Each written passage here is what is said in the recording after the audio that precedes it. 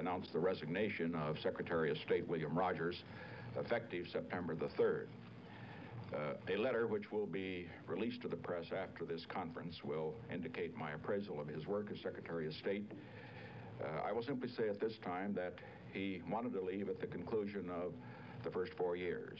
He agreed to stay on because we had some enormously important problems coming up, including the negotiations which resulted in the end of the war in Vietnam, the Soviet summit, the European Security Conference, as well as in other areas, Latin America and in Asia, where the Secretary of State, as you know, has been quite busy over these past 8 months.